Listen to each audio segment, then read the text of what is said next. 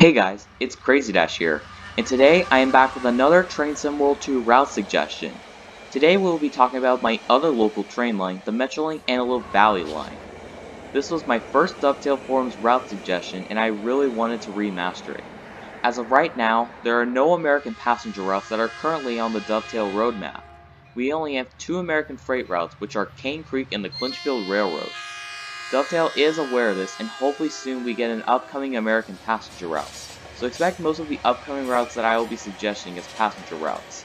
The main proposed ideas I have so far for route suggestions are Sounder Commuter, Metra, and the Capital Corridor. So expect videos for those routes very soon. I do not own any footage within this video. All rights go to their respective owners. Anyways, let's get right into the video. For those who don't know about this route, the Metrolink Antelope Valley line is a commuter rail line owned and operated by Metrolink. This route goes from Los Angeles Union Station to Lancaster. The route length is a total of 76.6 miles long and contains a total of 12 stops. Now of course this is too long, as the longest run train in the world is only 50 miles. But if in the future Dovetail was willing to make a route longer than 50 miles, this may be a good option to try. If this route was to be cut down, the most logical decision to shorten the route is to end it at Via Princesa. This station is located at the edge of Santa Clarita. Making the route end here shortens the route to about 36 miles. This route also has a wide diversity of scenery, from the mountains between Palmdale and Via Princesa, to the neighborhoods of Santa Clarita, to the busy highways in Sylmar, to the industries from Burbank all the way to Los Angeles. This route has a very good variety of scenery along the way. Now this may not be as scenic as a route like the Pacific Surfliner, but it is still a very nice route to look at. This route would be very similar to Peninsula Corridor, as Metrolink is the only passenger operator on this line, along with Union Pacific sharing this line as well for freight. Metrolink also has a central maintenance facility located in Los Angeles where trains are maintained and stored. Some notable locations along the route are Burbank Bob Hope Airport, the Sylmar Water Facilities and Freeway, the San Fernando Tunnel, and the mountains of Antelope Valley. Now we will talk about what would come with the base route. The core route would come with the EMD F125 electric diesel locomotive, Hyundai Rotem passenger cars, and the Hyundai Rotem cab cars.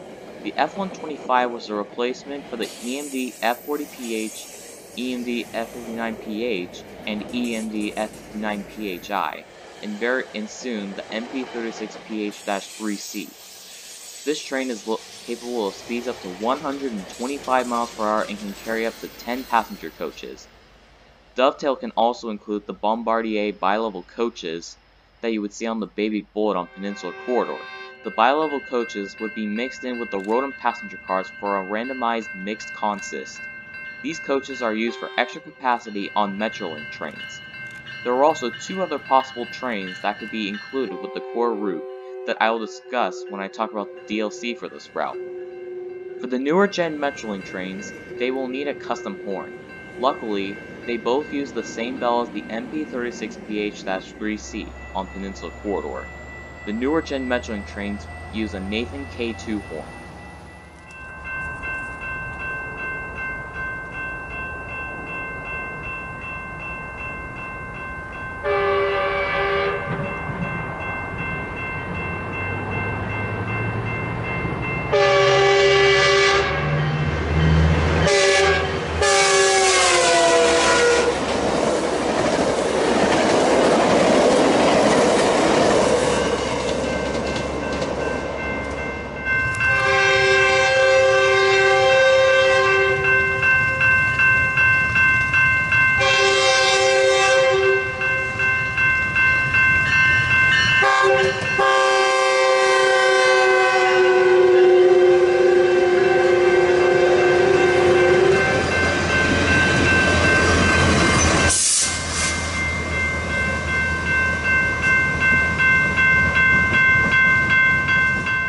For services, as of June 2016, only 8 trains operate from Lancaster to Los Angeles, and only 9 trains operate from Los Angeles to Lancaster. 4 southbound trains on the weekdays operate between Lancaster to Newhall, so it would make sense to have the full route if the game was to have an expanded amount of timetable services. 2 trains during the weekdays operate an express service during peak hours. The express train operates from Palmdale to Los Angeles. One of the trains travels southbound in the morning, and the northbound service operates in the evening. The train stops at Santa Clarita, Sylmar, and Burbank. An alternative to the lack of services is to use its expanded amount of services in the past, where 19 trains operate between Los Angeles and Lancaster in each direction on the weekdays. 6 trains operate on weekends. Weekday trains mostly are in service during peak morning and evening hours, while weekend trains are more spread out throughout the day. This may be a better alternative since it would give players more to do on the route. We will now talk about all the DLC options that could be included in this route. Keep in mind that most of these are the older and retired fleet of Metrolink. The MP36PHS-3C is the last operating old-gen locomotive in Metrolink's fleet. Metrolink uses the exact same MP36 as Caltrain, so the modeling of the locomotive can simply be recycled. This train still operates on Metrolink, so it would make sense to include this as part of the route and not just as DLC, since they serve the same purposes as the F-125, along with not coming with any sort of extra roll stock. As the MP36 is an older gen Metrolink train, it uses a Nathan P2. It is different from Caltrain's P2 as their horns are much higher pitched compared to Metrolink's P2s. Dovetail could use the horns from Peninsula Corridor, but it would not be as accurate to real life.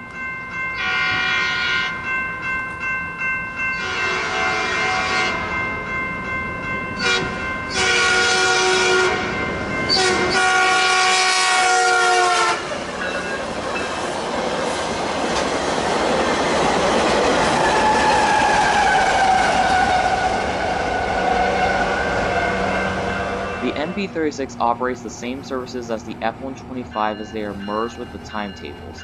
If this was included with the route, they can simply merge these in with the F-125 services. If this becomes a DLC, they could give the loco its own set of services as seen in Peninsula Corridor.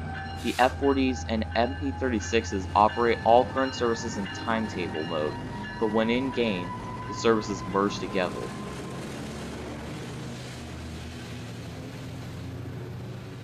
Union Pacific also still operates on this line.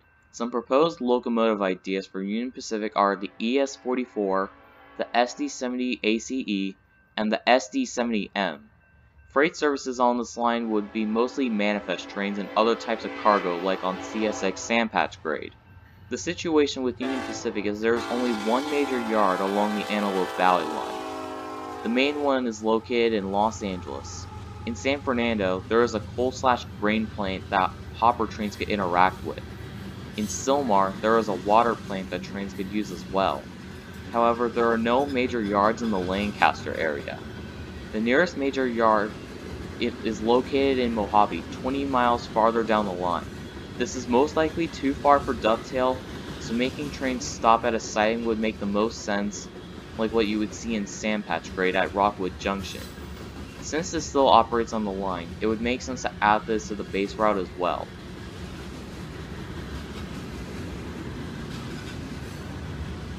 I'm going to talk about all the older gen Metrolink trains at once since they all serve the same purposes and have very similar sounds. Metrolink used to own one EMD F40PH in their rolling stock. However, it was put out of service once the F125s were beginning to replace the older gen fleet. An interesting fact about this locomotive is there was a petition to try to save the train from being retired, but unfortunately it still got retired. The EMD F59PH was one of the more popular locomotives on the older gen fleet. Only 3 of these still operate today as they are used as shunters for the Metrolink yards. This could open up for some extra missions as this loco can be used for shunting. However, I would still love to see this get its own mainline timetables as well. The EMD F59PHI was another very popular locomotive on the older gen fleet. It is probably my favorite locomotive on Metrolink. All of them are unfortunately retired. These 3 locomotives all use the same sounds. They use a bell you would hear on the F40PH on Peninsula Corridor and all use P2 horns. Metrolink has a couple different pitches for their P2s. Some have a similar tone to the horns on Peninsula Corridor, while some have a lower pitch that you would hear on the MP36. Here's a sample of their sounds.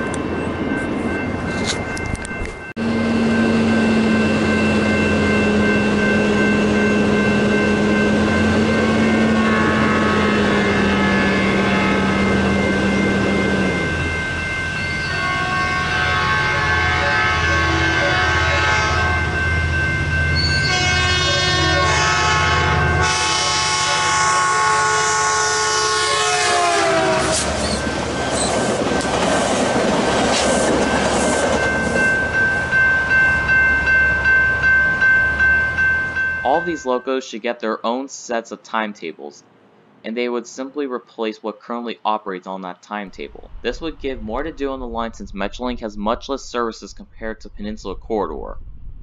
The most logical idea for these three locomotives is to put them all in a bundle together, as these locos will not require any new sort of rolling stock. They all serve the same purposes on the line, so it would make the most sense to do this. Metrolink has a few different liveries for their older gen fleet. Metrolink currently uses a white paint job with it saying Metrolink in green on the side. There is also a Metrolink green paint that is supposed to blend in with the road and passenger cars. They could also add the Metrolink livery that they used with their old bi-level coaches. I would love to see this route get added to Train Sim World 2 in the future. There are quite a few different possibilities for DLC that could come with this route, primarily being expanding the Metrolink fleet with its older locomotives. The route has a great diversity in scenery, even if lots of the route is desert. There are a lot of eye-appealing places along this line to give the driver lots to look at when traveling to Los Angeles. This would be a very nice fit to the Train Sim World collection since we don't have many American commuter train routes in Train Sim World 2 yet. This route feels different enough that it still stands out from Peninsula Corridor. This was the first train I ever got to ride, so it has a very special place in my heart. Adding this to the game would bring back so many memories for me. Thank you guys for watching this video. If you would like me to cover an American route that you would like to see get added, feel free to post a suggestion and I may do it in the future. I encourage you to check out my other Train Sim World 2 content.